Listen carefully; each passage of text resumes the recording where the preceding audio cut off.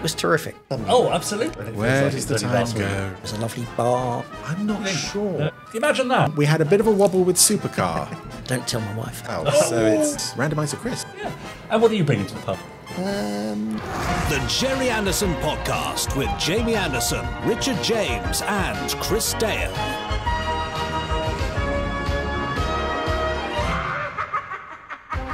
Oh, hello. We're back again. Oh, gosh. It's like a, hello, didn't see you there. Yeah, we just Come popped on into in. existence. Yeah, exactly. Yes, well, now you're here. Why not come in and enjoy the Gerry Anderson Podcast? Yeah, let's just make it up on the fly. Yeah. Like we always do. Yes. We're here for the next, I don't know, hour and a quarter, something like that. Celebrating all things Gerry Anderson, talking about all things Gerry Anderson, watching some things Gerry Anderson, and reading out some emails about all things Gerry Anderson. Yes. Can you see there's a linking theme here? Yes, you saying those things. No, the works of Gerry Anderson. Of course. Yeah. So join us for the next hour and a bit. Join us for the Randomiser, Chris. Oh, yes. Randomiser Chris. Another That's my new name. random episode of a Gerry Anderson series yes. for us to enjoy. What could it be? Who knows? We don't know because It's random. That's what we get from pressing this red button here. That's right. Exactly. In fact, this week we'll have our special guest pressing that button to choose the random episode. And who will that be? Well, that's Chris? Gary Tomkins. Yeah, who is? Art director on Terrahawks. Yes. And has subsequently gone on to work on such films as Rogue One, Star Wars, yeah. Harry Amazing. Potter things. Yes, he's Big fan. very busy. Yeah. So and still made time to come and see us. he has, yeah. Isn't that Thanks, nice? Gary. Yeah. And what are you bringing to the party? Well, a bit Gerry Anderson news. Oh, wow. a bit of Is Gerry that Anderson right? news. Bit Yeah, of nice great. news. Excellent. And also, of course, the people who bring the most to the party are our wonderful viewers and listeners, the Podsterons themselves, Oh, yes. who've been emailing in their droves. podcast@gerryanderson.com. Is it droves, really? We still got droves? Yeah. Oh, we've got Okay. plenty. Don't Oh, you worry great, about fine, that. good. Yeah, they have thoughts to share and comments to tell and reviews to Review. espouse. Part. Anyway, that's enough of that. Brilliant. Should we have some Gerry Anderson news? Yeah, all right then. Yeah.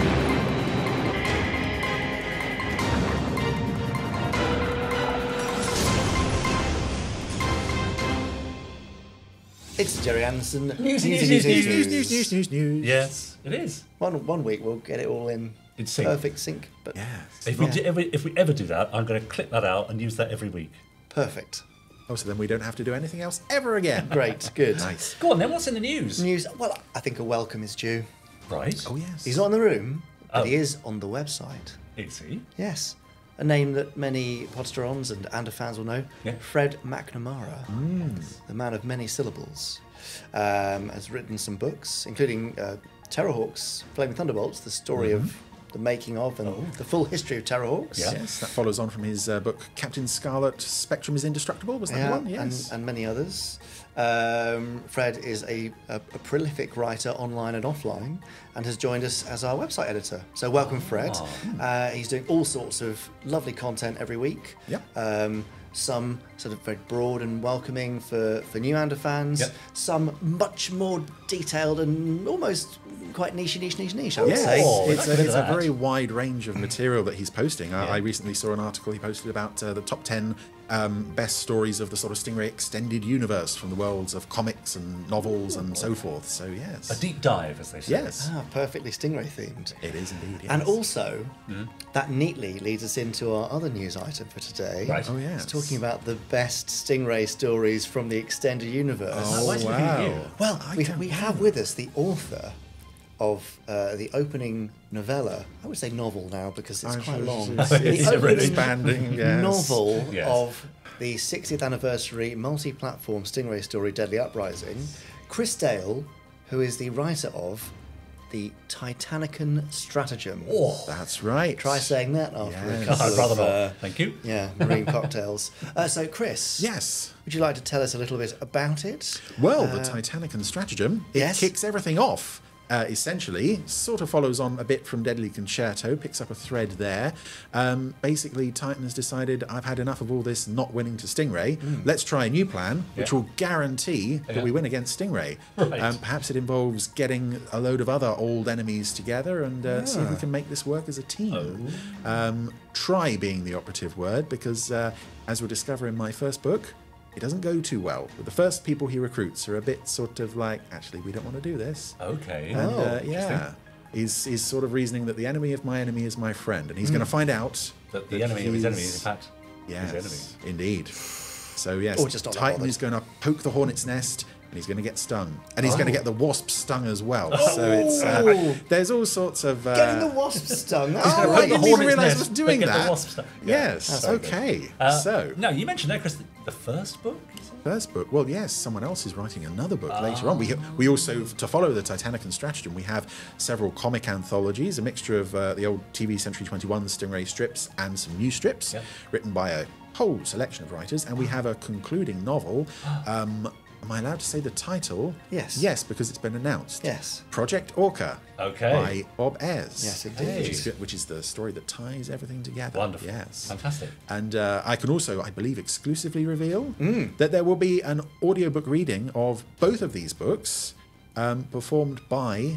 The first book performed The by... first book performed by Mr. Wayne Forrester, Yes, who is lovely very Wayne. excited Yes. and keen to get down to... Because he plays phones in the previous Stingray novel audiobooks. And X20. And X20. Yes. Well, now he's going to be playing Troy and Commander Shaw and Titan and Atlanta, Marina. Yeah. Good old way. Yes. I have an exclusive, but I also An got exclusive to the another exclusive. exclusive, and but Gosh. also a tidbit, a Yeah, oh, I love a micro tidbit. fab fact. Yes. We discovered that Wayne would be an excellent X20 when he did a Doctor Who 7th Doctor story for me. Yes. Called the Quantum Possibility Engine, where he yes. plays a robot who is a little kind of creep, essentially, and he did his Peter Lorre voice for that. I was like, oh god, he'll be a great Just a- X20 one day, and now he is. Great. Yeah. So my other exclusive is What's going on here?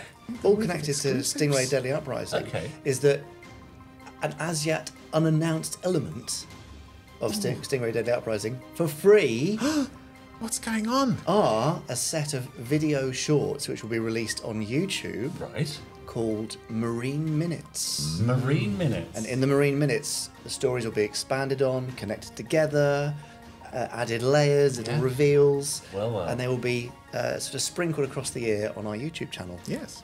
There you go. But again, we should stress that you can enjoy any part of this narrative as a standalone piece, but if you get everything and experience everything, you will get slightly more out of it. Yeah. But All to celebrate the 60th anniversary this year of Stingray. Yeah. Incredible. Well done, everybody. That's quite a mammoth undertaking. Everyone's working very hard. Yeah, very good. yes, I'm 2/3 of the way through. Well, come I on, will be, then. I will be Come finished. on. I will be finished by the end of the month. I will hit the deadline. I promise. It's coming out in July. Anyway, there you go. Yeah. On that note, That's Fantastic. it. Well done. That terrifying note of Yes. deadlines approaching. That's Yes. the end of this week's Gerry Anderson news. Go on, Chris. that was the news. It was the news. It'll be all right. It's fine. Are you working him too hard, do you think? No. Really? Yes, and he deserves a pay rise of several £1,000s. Great time for that. Yeah, okay, all right. I mean, we can certainly work him less hard. Yes, Yeah, I that's think- definitely yeah. doable. I'll go- Will he go rest have a nap easy at the end somewhere. of this year, do you think? Well, it's Thunderbirds next year, isn't it? Yeah, and I did just suggest another thing to you, didn't I, Yes. yesterday? So Yes, he's always suggesting Yeah. things. I'll stop suggesting things. Anyway, Coming up, we have the Voice of the Podsterons because they've been emailing us at podcast@gerryanderson.com. unstoppable. Yeah. Yes. We also have a brand new Randomiser episode following our two-party UFO adventure. That was fun. So we'll be asking our special guest to press the big old Randomiser red button.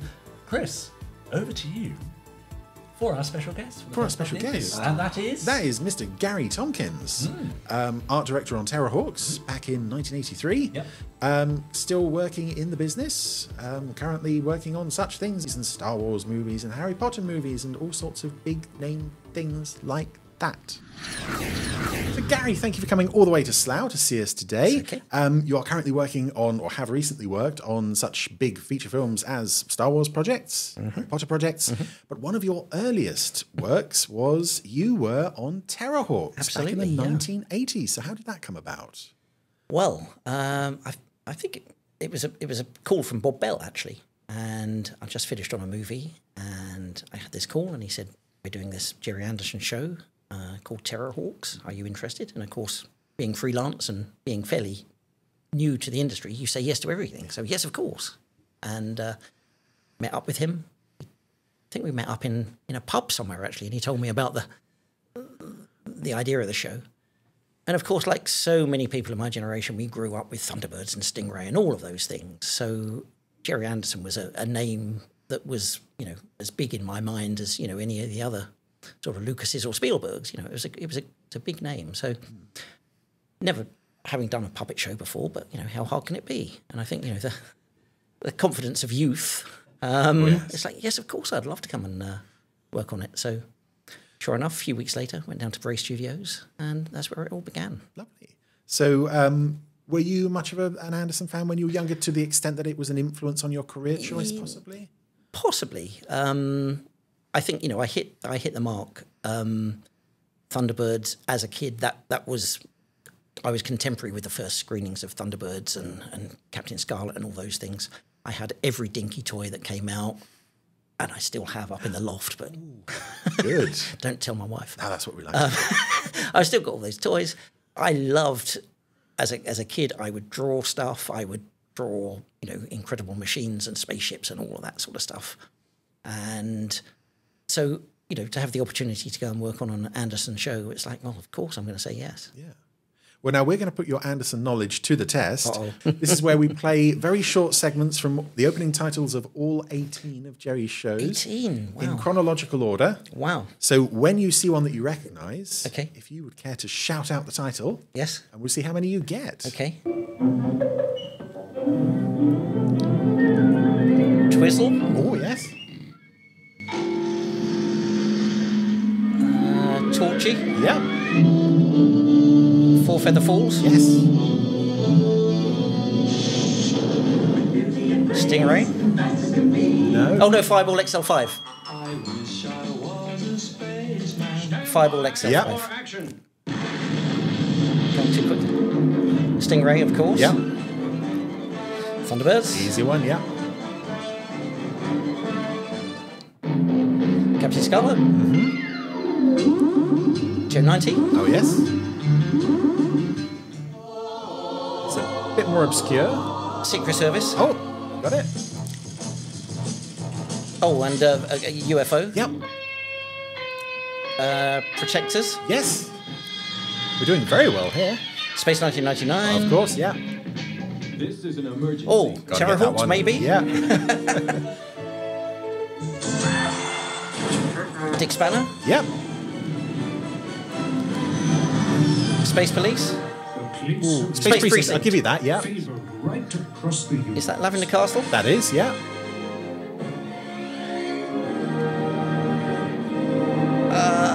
No. That was New Captain Scarlet from Oh, 2005. of course it was. Of course it yes. was. So, Gary Tomkins, I reckon at the end of that you score an incredible 16 out Hooray. of 18. Wow. We had a bit of a wobble with Supercar. Supercar, as of course, people of course. often do, but no, 16. If there had been a few seconds longer, I would have got them. Oh yeah, absolutely, I'd yeah. learned It all goes speed by of the so kids. fast, yes. But no, 16, that puts you in the top rank. Excellent. Of our super identification contestants. We'll add you to the little rogues gallery on the front here next time. So you're filming Terrahawks at Bray. What was the atmosphere like there in those days, the early 80s? It was terrific. The location of the studio, for a start, was wonderful. It was on the banks of the Thames. It was a lovely bar, which I think, you know... The legendary Bray bar. The legendary yes. Bray bar, where lots of creative decisions and were made. One or two mistakes, yes. And the doors of the bar would open up, and you'd go down on the grass and the lawns, and you know, have a drink overlooking the Thames. It's almost a sort of family atmosphere there. It was a much smaller studio than Pinewood or Shepperton or any of those other big studios where some of us had worked. But it just felt really small. You knew everybody. You knew the security guard. You knew the guy that ran the projection booth. You knew Nora in the canteen. You know, it really was a small sort of family. Felt like it, you know, a small family setup. It was nice. Yeah, while Terrahawks was filming, there was a documentary crew came in to film, I think it was for something called the Electric Theatre Show. Yes. And those rushes still exist in beautiful HD amazing. on a really nice day. I think there's a shot of Alan Patillo sat Yes. by the river. Yep. And it all just looks absolutely lovely. But Yes. as you say, yes, we've heard stories about The Bray Bar. Bray I mean, Bar. one of the claims to fame of the Bray Bar is famously Pete Cook and Dudley Moore used to record Derek and Clive down at Bray Studios. And on one of the covers of their albums, they're actually stood outside the doors of the Bray Bar. Oh, lovely. On the way down to the river. So Gosh. that's a nugget of trivia. So it was at one point quite a, would it be fair to say, thriving studio? But by the time Terrahawks came along, it was absolutely not what it was. A lot of the Hammer horror films were made down at Bray. Other smaller films were made there. But when Terrahawks were there, we were the only the only show in production. And the only other times there would be anyone else within the studios we had there were 2 or 3 empty stages where bands would come. So if they were doing a big concert tour of the UK, they'd come and rehearse in the soundstage. Lovely. So I think AC/DC cracked the wall of the stage at one point. I think it was AC/DC, but we'd often be in the workshops and get a free concert, which was pretty cool. So what precisely were your duties on Terrahawks when you first started, at least? When I first started, I was assistant to Bob Bell, who was designing it, and he would do sketch, and I would do all the working drawings. So essentially the architectural drawings. So all of the sets, some of the full-size puppet scale craft I'd draw up, and then I would get those built either by the in-house team, or Bill James was a subcontractor that built a lot of the sets for us. He was on Slough Trading Estate, and he'd actually done some of the earlier Anderson shows. He'd made some of the Thunderbirds craft. And, back then he was fairly elderly, but he had this wonderful old school kind of construction workshop. Go in and smell the timber and the wood shavings, and he would build those sets. They'd then be shipped back to the studio, and we'd paint them. And in collaboration with Steve Begg, who of course designed all the craft, he would design the liveries, and then the small section that was puppet scale, we would then replicate and get all the markings to match the miniature craft that had been previously kind of established in the model workshop.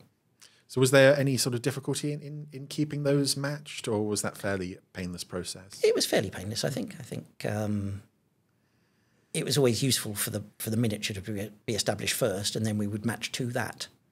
So, it was always a fairly small section of cockpit or that kind of thing. So it worked well, I think. Yeah. So you worked on Terrahawks from beginning to end. If I played you a clip from an episode, would you be able to sort of talk us through what your roles, what your responsibilities? Possibly, yes, providing you actually worked on it. It's for an episode that I know you did work on. We've got a clip here from the episode Gunfight at Oakey's Corral. Oh, yes. Yes, this was a good fun. Oh, yes.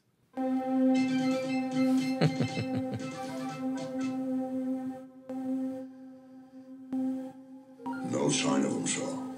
I'm moving in. 10-10-0. Stop, roll on. That was close. 0, come in. I found him, sir. One of the swine just destroyed my helmet. How many are there? I'll check, sir.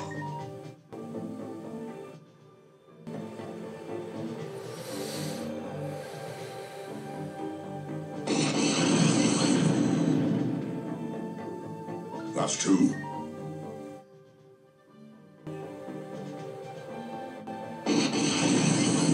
That's 4. Sergeant Major, are you all right? Yes, Mom. I'm drawing their fire in order to ascertain the number of the enemy. Here we go again.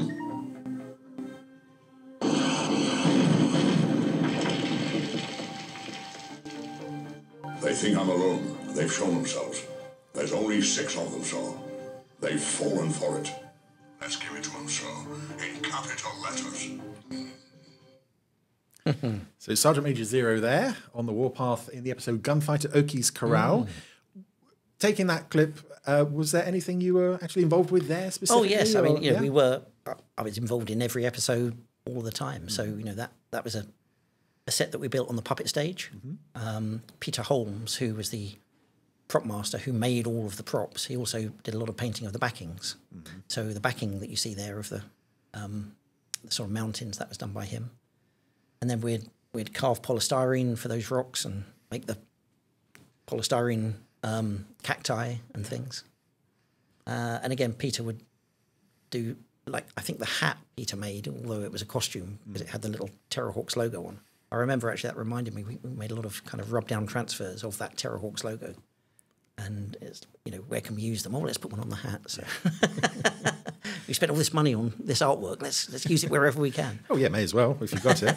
Yeah, I remember I've seen sketch artwork of sets from that episode, Yes. Sam Oakey's cabin, Yes, and absolutely. Sheriff Bull's office. Yeah, yeah. Once those sketches were sort of in place and approved, how closely did you have to stick to that? Could you sort of improvise, make Absolutely. in-jokes? Because after the first 2 or 3 episodes where I was Bob's assistant, Gerry called me in and said, I'm promoting Bob to associate producer and I'd like you to take over as art director or, designer in this case. So, again, confidence of youth, 20 years old. Of course I can do that. How hard can it be? Do anything, yeah. Do anything. And so because of that, all of those sets, I would do a sketch and then I would follow that sketch through with... So the sketch I would show to the director, whoever that might be, whether that's Des Saunders, Alan Patillo, Natalie, Tony Bell, and show it to Gerry. And once everyone approved it, then I'd do some drawings, we'd get the set built. And so I was kind of in control of how the set developed. So if during the course of the build there was something that actually be better if we did that or that, absolutely, we had complete control over, what we did. And it was always great fun doing those, what I would call real world sets. Spaceships are great, of course they are, but to replicate, the Sheriff Bull's office or Oakey's cabin, it was almost more of a challenge because having to get everything in a smaller scale with a spaceship, an environment that's actually lived in, exactly. believable, So yes. with objects and props that have to be replicated from the real world that people are familiar with. It's not just a kind of high-tech spaceship interior. So, which of course gives you more scope for like in-jokes and yeah. nods to other Oh, things. absolutely. Yes. In Sheriff Bull's office, there were 2 wanted posters on the wall, Yes. which actually were Gerry and Christopher Burr, the other producer. But just to make them put a little twist on that, we actually cut the heads off. The days before Photoshop, this was on a photocopier. So we had Gerry with hair, with Christopher's hair, and we had Christopher with Gerry's bald head. So dear. it was little bits of fun like that we... No one got in trouble for that. No. Neither of them noticed, no. We've got here a lovely Space 1999 lunchbox with questions from our listeners. So if you would like to reach in, grab a couple of questions. Of course. Answered. Of course. 1 and 2. Let's see what you've got there. So this is from Paul Hilda. Are there ever any projects offered to you which you choose to decline? What would be typical reasons you'll pass on a job? I think the short answer is no. As I touched on earlier in the interview, we're all freelance, and although it's a job that we all love, actually we do it to earn money. Yeah. So it perhaps in the rare occasion that you're offered 2 jobs on the same day, I don't think that's ever happened in 40 years for me. But maybe you would choose one because of the designer, the director, maybe even the location of the studio. Do I want 2 hours on the M25 or do I want 20 minutes down the road? Oh, yeah. Things like that would come in. But I don't think I've ever actually turned a job down for any reason like that, really. Maybe I'm too easy. I say yes to everything. There's nothing wrong with that. And this question from Chris Owen. What would you most like to be remembered for? And what would you hope people forget? Oh, big what question. a great question. Yeah. That is a good question. What would I most like to be remembered for? The lovely thing about doing my job, or any of us that work in freelance film industry, is we have such a breadth of different things. So, something like this, it's wonderful that 40 years later I'm still here talking to you about Terrahawks. Yeah. That's amazing. And, this podcast will be in the ether forever, perhaps. Who knows? But also, I'm also proud of the fact that, I've worked on Star Wars films, I worked on all of the Harry Potter films, and continue to do work for the Harry Potter franchise in the form of theme parks and tours around the world. So whether there's one thing, I don't know, but I would hope that big IPs like Star Wars, Harry Potter, and Anderson, Yeah. I'm really proud to have been a small part, but a part of all of those. Yeah. It's a wonderful thing, and that's, as you say, that's going to last forever. So was there anything with Terrahawks that you really wanted to be involved with, but either it didn't happen or it didn't quite happen in the way you were hoping? Was there a sort of freedom to say, I want to do this, and they'll go, yeah, that's fine? I mean, I think the thing that I learned from a very early stage on that production was we didn't have a lot of money. Unlike Star Wars, Captain Scarlet, particularly something like Space 1999, they had big, generous budgets. We were kind of starting again. You know, everything had been reset really, and Gerry was starting on his, not from scratch because he still had the name, but you know, certainly starting on the way a production company on the way back up. So we were always very mindful of not having a great deal of money to spend on the sets. So whenever we were designing them, we had to, you know, make sure it was either cheap to make or we could find something that we could use. So yes, it always would have been nice to, oh, wouldn't it be great if? I think in a lot of ways, the challenge by having not a lot of money makes you more creative. Yeah. And we often used to go to the Slough Trading Estate, there's that name again, yes. and raid skips and, you know, things that factories were throwing out. And vac forming, we found a particularly good vac forming company and plastic mouldings company, which we would go, and with permission, have to add, and take a van. We had a little yellow tatty old van that we had as a getting a bit Only Fools and Horses. A little bit like that. It was very much like that. And we'd go up to the Slough Trading Estate, fill the back with all this plastic moulded stuff. And that might have been, you know, the backs of TVs or components from washing machines, and you bring it back to the workshop, and you get 3 backs of TVs next to each other. You spray them all silver, and you put a little bit of electro tape on and a couple of red flashing lights, and suddenly you've got a bit of a high-tech, I say high-tech, background to one of your spaceships, or, you know, an engine bay or something like that. So in a lot of ways, even though we didn't have a lot of money, it was fun to try and be creative and create something great with very little. And what you've got to remember is this is in a sort of post-Star Wars, post-Alien, post all of those, you know, really sort of seminal high-tech sci-fi movies that came out beyond the world of the early Anderson stuff. And we were trying to emulate that. We were trying to do Star Wars on a budget of, you know, 35p an episode or whatever it was. It really was very, very little. But, you know, I think if you look towards the end, the latter episodes, we kind of got there. We lots of backlit panels and electrotape, which for the younger listeners was there was a company called Letraset that used to do rub down lettering pre computer days. And one of the things they did was this very fine tape, coloured tape, and you could get it in red and black and what have you. And that was a technique that was used extensively on the Star Wars films, established by the original designers on the Star Wars films. And we thought that was a really good look, so we did that on a lot of panels. So wherever you see a piece of perspex sprayed black and then a little white line around the outside, and then some buttons and some backlit panels, and it kind of. Hopefully it looked fairly slick. Yeah.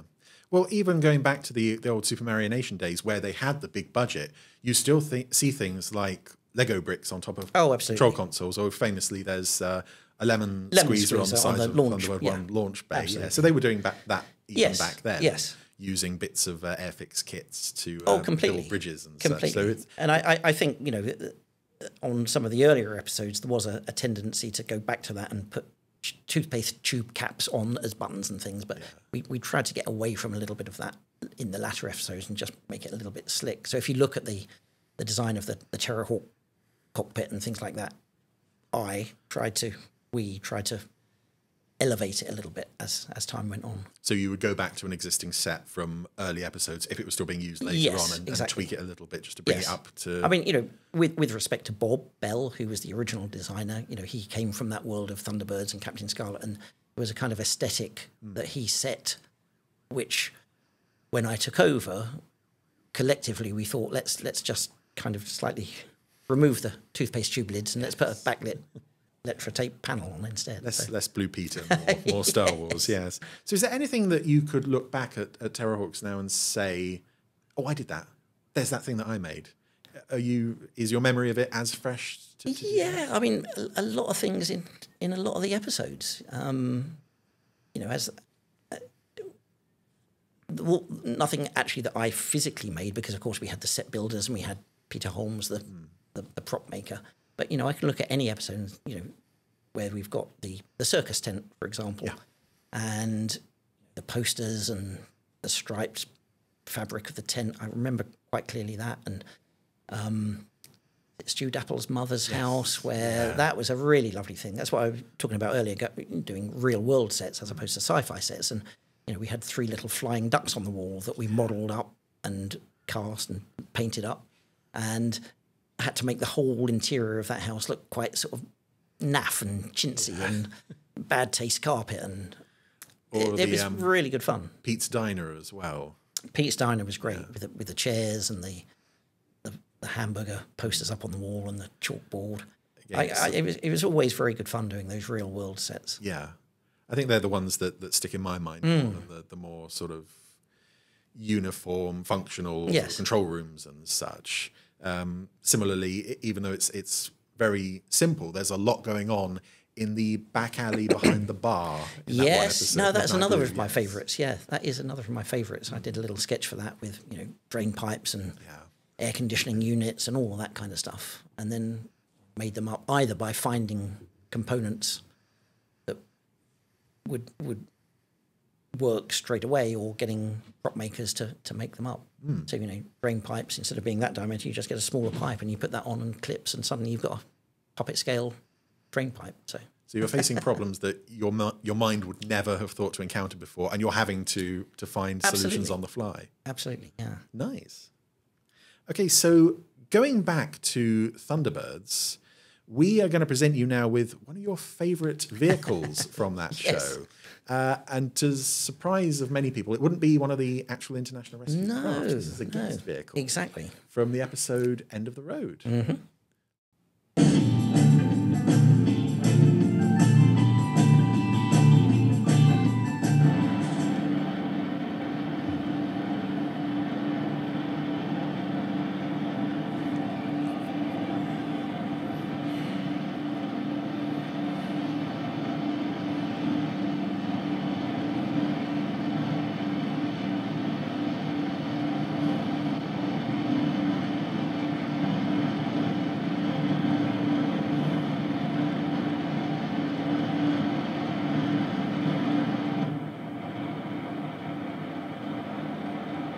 Visual check.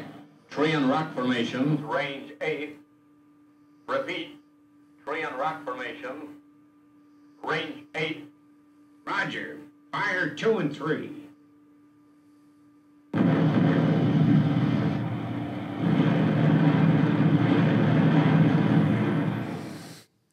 So that's the Pathfinder there from End of the Road, cutting its way through the forest there. What is it about that vehicle that stuck in your mind? I don't know. I think, looking back at all the Thunder, of course, I loved all the main vehicles, but there was something about that. And I've got a very vivid memory of being 7, 8 years old and actually drawing this amazing vehicle that was, cutting through the undergrowth and making a road. And you could do the entire thing, and then including all the white lines out the back, this one big. And I used to draw all those vehicles all the time as a kid. And obviously, based on that. And it was just something that really sort of appealed.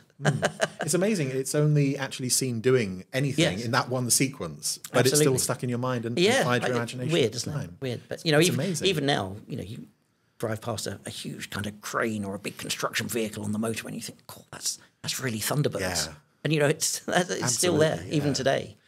Let's dig into our tin of listener questions here. Let's take out a couple more for you. A two? Yeah. That's great, thanks. Okay. So we've got 3 left for next week. This is from Steve Bushell. Ooh. Hi, Gary. Wow, what a great CV. Thank you. How much direction did Gerry give you for Terrahawks, or did you have free reign? Yeah, Gerry, quite a lot of direction, but not overly. Having worked with other people since, not a great deal. I think, for both Steve Begg and myself, I think he let us have quite a free reign as to what we were doing. He would, obviously like to see everything that we did. I can't remember many occasions where he said, "Oh no, that's no good. Go away, do it again." Was he sort of peering over your shoulder all that much? Not really. No, I mean he was on the same. It was such a small operation. He was on the same corridor. At the end there was the art department. There was myself and Steve Begg, and then come along a couple of accounts offices, and then there was Gerry's office. And you'd do something, and you knock on the door, go in, and show him, "Oh, yeah, this is great." And and like I say, obviously for specific episodes, you would also be working with the director, because the director would have a good idea of what he wanted. And the scripts were always very good. Tony Barwick did terrific descriptions in the script, so you know it made life easy for us as designers to actually come up with an image which we could then show. And so, in answer to that question, pretty much free reign. But he did like to see what you were doing, and on the whole, maybe it's just because we were great and we got it right first time. Absolutely. What can I say? He had faith in you, yeah. Okay. This is from Roger Morgan. Is AI the greatest thing since sliced bread, or a monster in sheep's clothing? Ooh. As an artist, I have already lost jobs because of AI. How do you feel about it? Oh, that's another big question, isn't it? How long have we got? Yes. Yeah. You know, like all of these things, like all technologies, it's a force for good and for bad. I know a lot of concept artists in the movie industry today are, you know, really concerned about AI, because you can put anything you like in and suddenly there's an image and then you change it. And so from that respect, it's quite tricky. I don't know where it will end. No. You know, I've heard so many things about the ultimate sort of culmination of AI, whereby it won't be so many years' time before you can actually type in, I want to watch a movie that's 2 hours long. I want it to have directed by Alfred Hitchcock. I want the music by John Williams. I want it to star Paul Newman and Alan Rickman, and I want it to be a Western. And then it'll come up with a movie, and there's your movie. And it's like, wow, you know, that's, you can already do that with frightening. With pictures and with music now as well. Absolutely so terrifying. Yeah, terrifying. But where's the creative input on that? Where's the artistic? You know, I can only hope that there will always be a human creative input. Oh yeah.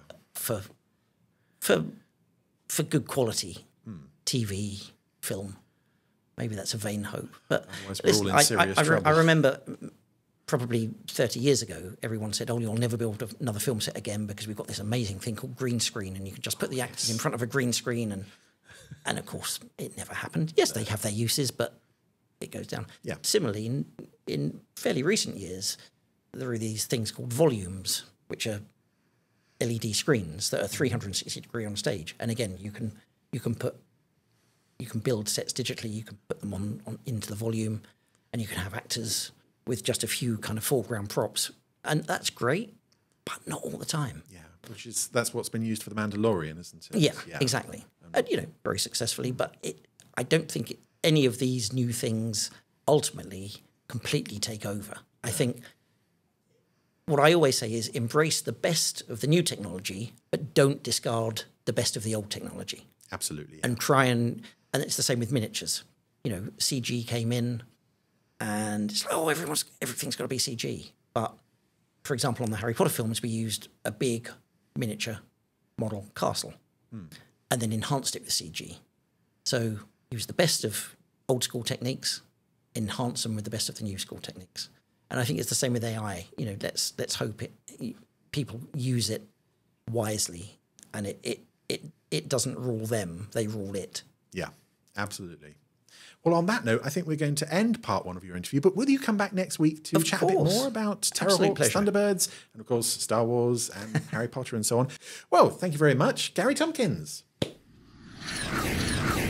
Gary Tomkins. Yes. It's always nice to have people who were there. Yes. On the Alumni. podcast. We love alumni. It's incredible. It's a direct link to the past. Isn't it? That's right. And for some people, even though it was a long time ago, I bet it feels like a pretty recent past as well.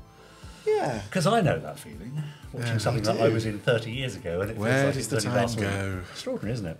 But part two of your interview next week then, Chris. Yes, indeed. Unless something disastrous happens in the meantime. Don't say that. Goodness me. You know, it might happen. Okay. We might run out of phoneses at the Gerry Anderson store, currently available on the discount of OK Troy. And then where would we be? Very good.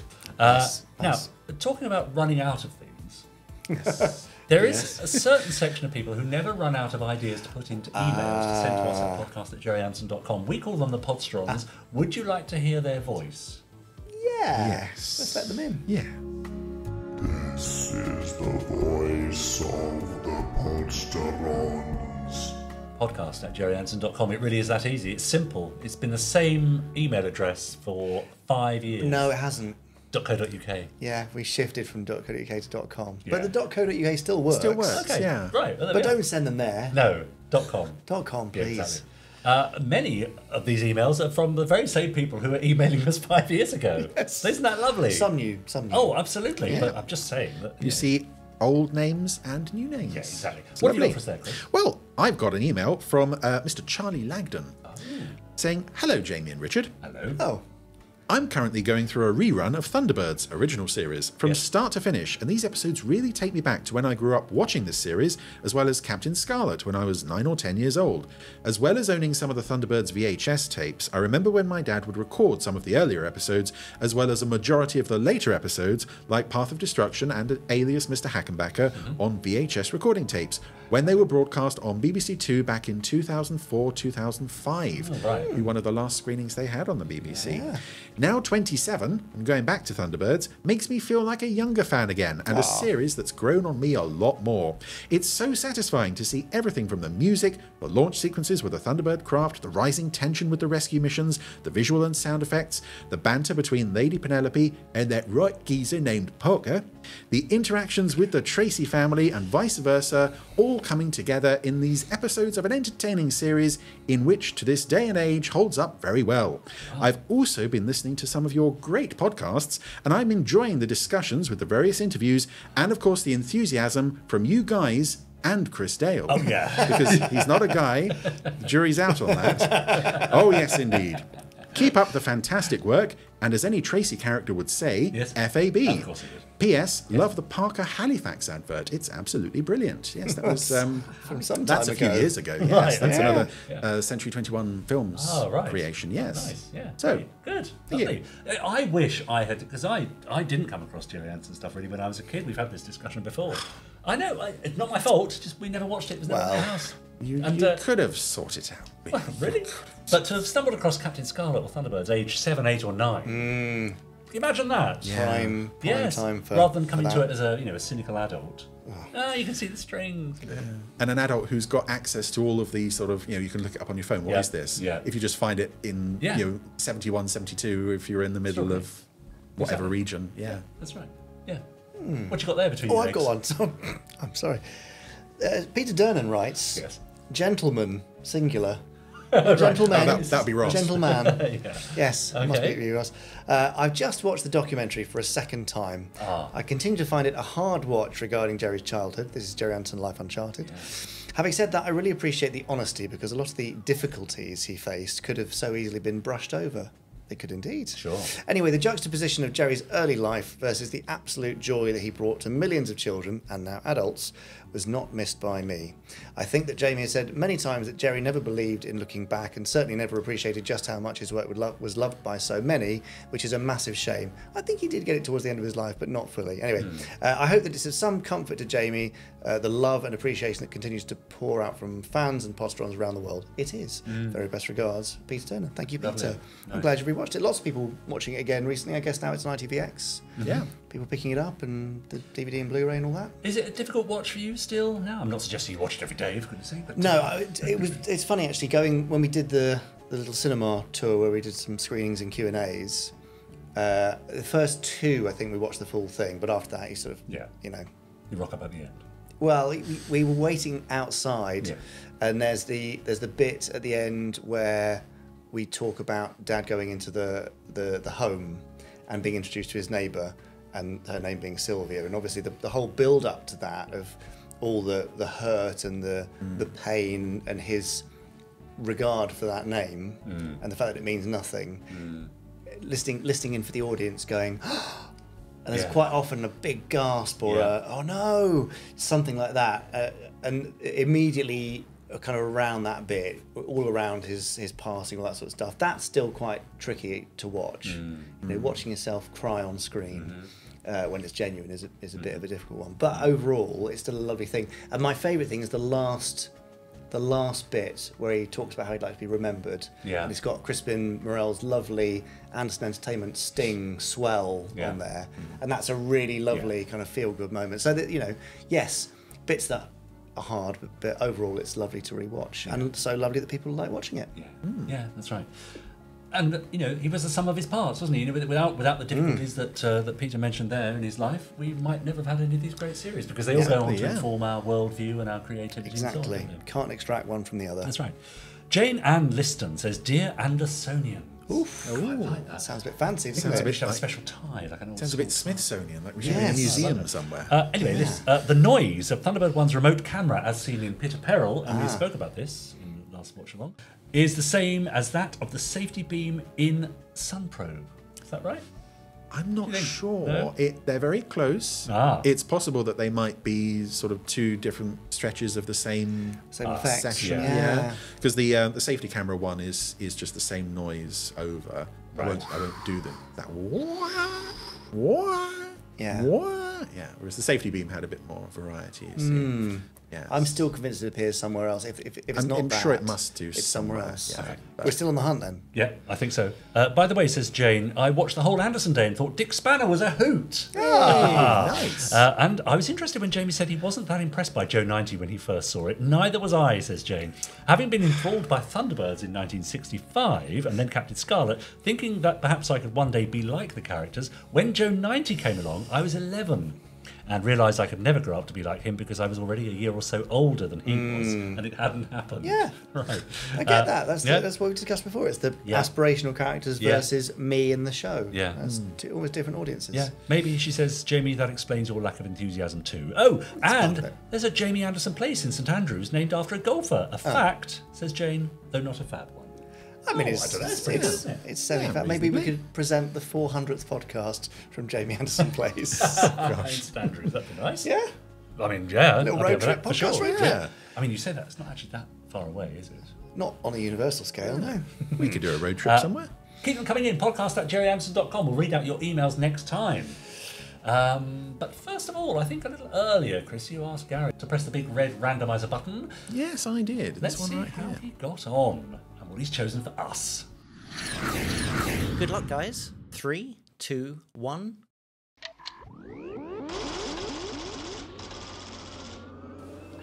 Okay, here we go. Thank you, Gary. Let's see what he's got for us today. Bit of space police would be nice, wouldn't it? There's not much space police left. Oh. Okay. Wow. Yeah. Okay. Always good. Yes, Four Feather Falls. Oh, Nice. Falls is perfectly little quaint. I Perfectly can't sound, think yeah. of Four Feather Falls without thinking of Chris being ridden by Sophie Aldred. That's going to happen forever Neither now. can I, really. No, But no. that's fine, yeah. Life-changing. Tell us a little about Four Feather Falls before we start to watch Four this Feather episode. Falls, 39 episodes, produced for Granada Television, first airing 1960. It's a puppet western with the central character Sheriff Tex Tucker, Yes. voiced by Nicholas Parsons, has 4 magic feathers in his hat, Right. one of which enables his dog to speak, one of which enables his horse to speak, one of which enables one of his guns to fire without him touching it, Yes. and ditto for the other gun. Oh, okay. And there are other characters who live in the town, Great. good and bad. They're like little sort of bite-sized vignettes, aren't they? These, Yeah. What, 10, 12 minutes each? Yeah, about Yeah. Yeah, great. Shall we? Yeah. Why not? Specs on, I guess. Specs The 4 feathers on this hat are magic. Yes, they are, as Chris just said. Yes, I see. See, David explains it all far more efficiently than I can. So a little recap before each episode. Yeah. Handy, isn't it, for new viewers? Exciting adventure from 4 Feather Falls. Promises excitement. Yes, well, we'll be the judge of that. Well, yeah, but it normally delivers some cuteness and some charm, including a very early version of the sort of walk down the alleyway from Captain Scarlet. Yeah. Absolutely right. Where we find our hero standing in darkness at the end of the street. It is a lovely, lovely shot. Lovely Yeah. lighting, very dramatic. Yeah, it establishes that sense of danger. Ah, There we go. The magic guns. The magic guns, indeed. And of course, that whole bit connecting him to where he got the feathers from. yeah. Yeah. It's a very nice little explainer. Yeah. Chance of a ghost. Yes. Ooh, isn't that weird after our Ouija board experience the last Oh, couple of weeks? yes. Ties together. It's almost like the randomizer knows. Yeah, or maybe it's haunted. Often mistitled in episode guides as Ghost of a Chance. Yes. Yes. Understandably, yes. So, we're at the Eureka Silver Mine. Great name. Yeah. To pay for this mine. Another of these sort of one-episode settings that you get in this show. You're offer down flat. Well, you get it for me at the price. Oh, what a tash there. Yeah. And there's something in it for you. Nothing to... This is Mr. Jackson, the bank manager. Figures $20,000, and you will... Very fussy man. Oh, well, let's not fall out over that. I'm sure if there's the ghost of a chance... What? We've established that's not what the episode is called. And here are Pedro and Fernando and a couple of white sheets. What are they going to do with the white sheets, Chris? Making the beds, obviously. Yes. Yes, they're housekeeping. Just to show there's no hard feelings, I'd sure take it kindly if you'd ride along with me. And I haven't seen many puppets in Four Feather Falls that I'd say are sort of, oh no, they're a bit scary. You kind of accept that it's fairly crude because they're quite early. But this guy, his eyes, I know he's meant to look a bit boggle-eyed because he thinks he's seen ghosts. No, spoiler.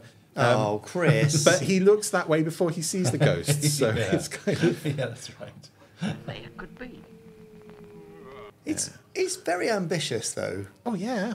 You think about all the other sort of Watch with Mother type stuff, mid to late 50s, versus everything here. Yeah. The scale of the sets and the depth and the lanterns and the Yeah, walking. and what's really so nice holds up. there is the light rising and falling on his body as he lifts the lantern. Yes. Which, of course, that light isn't coming from somebody that. with a That's right. Yeah, it's a lovely torch touch. there. It's a very convincing ghost. Oh, the hat ruins it. Oh, no. Don't ghosts wear hats? No, just pass straight through them, wouldn't it? Oh, great. Pass straight through them. I love the way he... actually, so we can differentiate between the ghosts, isn't it, obviously? Yes. I mean, sorry, that's very silly of me. So I guess this is the Night Watchman. He's been scared off of the mine by the Great ghosts. runaway there. Yes. They didn't even do eye holes for themselves. That was a bit silly, wasn't it? Reminds me a bit of... was it Cousin It from the Addams Family? Yeah. Sort of there with a blanket. What? Yeah. Hang on. Why is he on safety. fire? Well, because Why is he grinning about it? he likes his cigars. His cigar. Oh, there you go. There's a warning to all of you Yeah, smokers The out children there. everywhere. Yes. And, Make $1,000 just for putting on it. They really are idiots, aren't they? and now he looks like he's just had his hair done. All Carmen Miranda there. Yeah. Stepped out of the shower. Miners. Yes, it's their latest wacky scheme to get money from the townsfolk of Four Feather Falls. So Jackson got to sell the place for peanuts. Now, there is a rather obscure link between this episode and my latest novelisation, First Action Bureau What? Damaged Goods. What? Do tell. Yeah. I don't know if I should tell you. Okay, don't then. Okay, just hint at it. I will just say the name of the silver mine is quite pertinent. Oh, is right. it? Okay. Oh, so Nero Jones doesn't face people with blankets thrown over their heads pretending to be... She does set fire to herself while smoking, though, unfortunately. What happened? Joe, what do you think you're doing? Oh, this is Joe. Now you get back there right away or you're fired. You can... Oh, Oh. As the bank manager, I have the authority to fire the night watchman at the mine. That mine again. Never. Again, another theme for the last few weeks is insensitive bosses. Yes. well, we all know about that. Oh, Talking. I've seen it with my own eyes. They was after me, all right. Also, I've spotted my part in this series, the barman. Yeah? For you? yeah. Years ago, I heard tell that mine was haunted. Oh, I don't believe it. There's Grandpa Twink, who... I don't know if Jamie, this might be more your thing. Do you remember Donkey Kong Country? Very Yes, vaguely. he does remind me of is it Grandpa Kong or Cranky Kong in that. The Cranky face is Kong. he's got quite a simian-looking face. Yeah.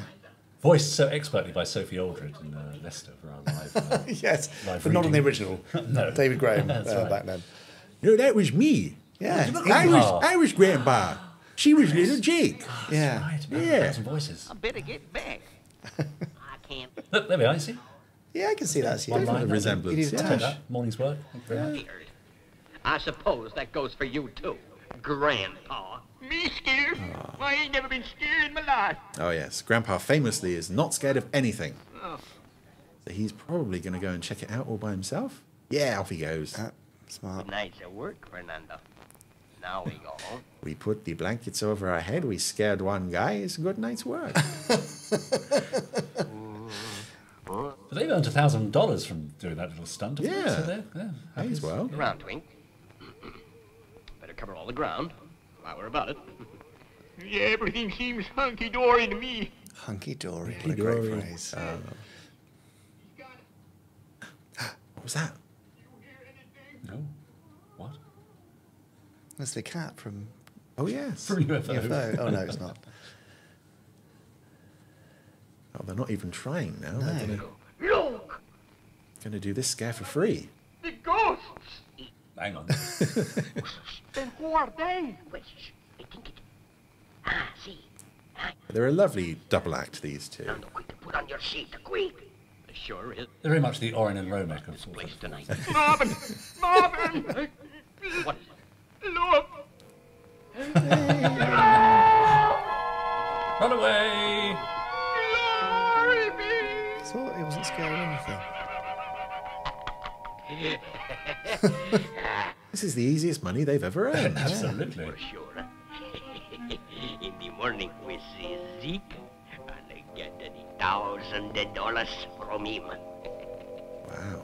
Nice. $2,000 reward to anyone able to free. $2,000 reward to anyone able to free the Eureka Mine of Ghosts. And Marvin Jackson. So the Exorcist, essentially, is what we're hoping for. Those old-timey Ghostbusters. Nothing I can do except to take Zeke Harmon's offer. So here's good old Dusty the dog. Is that Denise doing the yaps, do we think? Could be. She did like her animal noises, She but really I would did. assume it was Kenneth Connor. But maybe I could imagine Denise sort of muscling him out of the way of the Absolutely. microphone. Oh, no, I love doing little dogs. Yes. Yeah. We have some recording of her just making dog noises because she wanted to. Yeah. Yes. And cats, I think. Yes. Yeah. Yes. Oh, she did Footso, didn't she? Yeah, because she wanted to. Yeah. For putting on a sheet. Sure. Then why don't we... Yes. Dusty is eavesdropping on Pedro and Fernando, getting to the bottom of their evil plan. Yes. Because Tex Tucker has yet to appear to do anything. Absolutely. Yeah. Where is he's he? Taking he's probably got his feet up singing. Yeah. Or in the bath. Can get it. In the bath. He's yes. always in the Yeah, bath. He does like his baths. Come on. So they've now got a plan. I better get on back. They've always got a now plan. the $2,000 reward as well as $1,000 Yes, they've They're already so been paid crafty, these two. by ridding the Oh, mine that's of the Tex. ghosts. Yeah. You say Mr. Harmon gave them $1,000? And again, very crude puppet, but I do like the hand on hip Yeah. body language you get with Tex sometimes. Yeah. There's lots of extra expressive stuff and intelligent choices and things to try. Amigo, this is good. Huh? That tamale. We get in a supply of them in the morning. This has also got some lovely Barry Gray music. Oh, idiot. We don't have to do nothing. All we have to do, just sit here all night. And tomorrow we go to Jackson and get the money. Right. Yeah. Fine. Amigo, They're smart. pass to me. Nothing can stop them now. No. But what... They'll be able to buy a bigger shack. No one coming. And a new sheet to replace the Yes. one that Yes. Fernando broke. Hang on a minute. Fernando, quick! Zeke! What are we gonna do? We got to be the ghosts again! Quick, at the sheet! Quick in the sheets. I beg your pardon.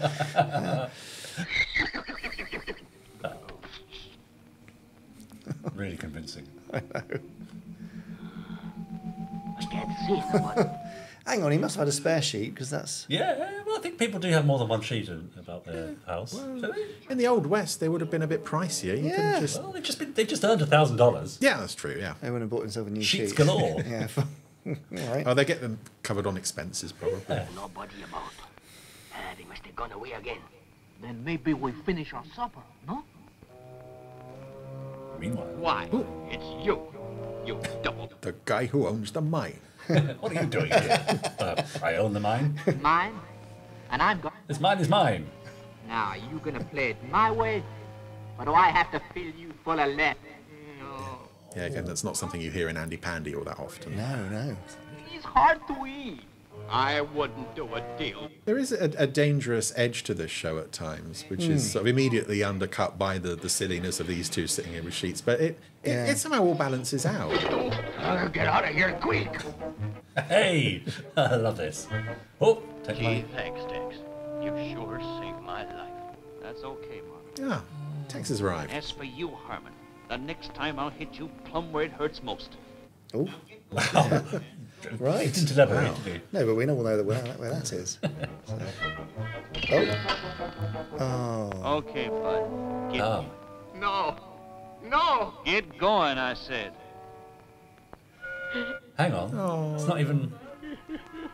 Buttons. It's not even real money. No. Wah wah. And an early example of changing the puppet's face to create a new expression. Think I kill you? Come back, I kill you! Didn't bother with Fernando. Tee. Yes.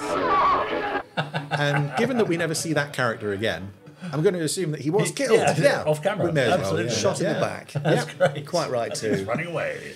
Because they're never going to get in trouble anyway. They may as well just kill him. Why not? So that was Wolf of the Falls. Chance of a Ghost. Yeah. They're lovely, aren't they? Yeah, they are lovely. They're just really sweet, nice little stories. Charming, innocent little stories. Exactly. Yeah, that's right. It would be churlish and cruel to hope for anything more, I think, from a 10, 12 minute. Yeah, from that time as well. Exactly. I mean, But yeah, for that time, it's head and shoulders above everything Yeah, else. exactly. It's lovely stuff. Yeah. Andy Pandy versus Four Feather Falls. Yeah, exactly. I'll go with Four Feather Falls. Thank you very much. And for that reason, I think I'm going to give it a solid 4.5. Ooh, are you? That's the highest I've ever awarded anything so far. Even drinking. See, I don't know Four Feather Falls as well as I know the other shows, so it's a bit difficult to judge score. I'm gonna say a 3.5. Oh. All right. And I thought I was being nice with the 3. Yes. There we are. Four Feather Falls. Lovely. Yeah, enjoyed that very much. Podsterons, have you seen that particular episode before? Did you watch along with us? What do you think? Let us know. podcast@gerryanderson.com. Where would you rate it out of 5? High or low? It's very sweet. Yeah. Nice to have Four Feather Falls on the Randomiser. It was sweet. Yeah. And I'd love to get it on Blu-ray. Ah. Hint, hint. Yeah, Yeah. all right. I know. Ever going to happen? Could happen? We're trying really hard, Yeah. but not currently getting anywhere. Yeah. But, Is Four Feather Falls as inaccessible as certain other things? Or they're all equally inaccessible Yeah. currently. That's a shame. So no, we're ready to get on with it and do these things, but there are other parties that need to agree to that. So yeah, I'll have to sit tight. Good. Well, talking of sitting tight, we hope you sit tight till next week and join us again for the next podcast where we'll have another edition of the Randomiser. Yes. We'll have part 2 of Chris's interview with Gary Tomkins. Yeah. Yes. We'll have more news. Probably. And crucially, more emails from our podsterons. Yay. Oh, how nice. Yeah. Same time next week. Yeah, Go right on then. then, yeah. See you then. Put that in. Bye. Bye.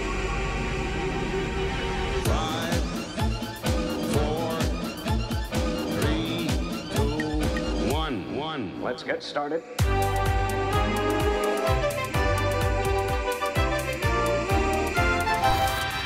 Let's go.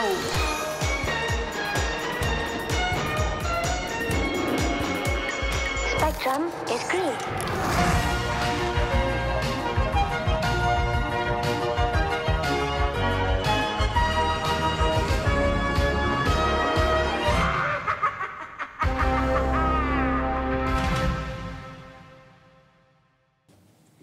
Shall I tell you what's really off-putting? That lovely smell of food Yeah. that suddenly appeared from somewhere. Yeah. My stomach's rumbling. I'm ready for lunch. What do you think it is? Something beige, I think. I was thinking a pie, maybe. A pie? I'm thinking scampi. Something like that. Oh, yeah, it could There's something be. breaded in there, I think. Chips. Certainly chips. Oh, now we're talking Yeah. about it. I'm salivating. Possibly a I slight know. soup element A soup? at play, maybe. I hadn't got the soupy whiff, Maybe but it's a scampi and chip soup. oh, Soupy whiff. should we go? Just Should we go go and investigate, investigate the yes. soupy whiff? Soupy whiff. Soupy whiff. That was an Anderson Entertainment production.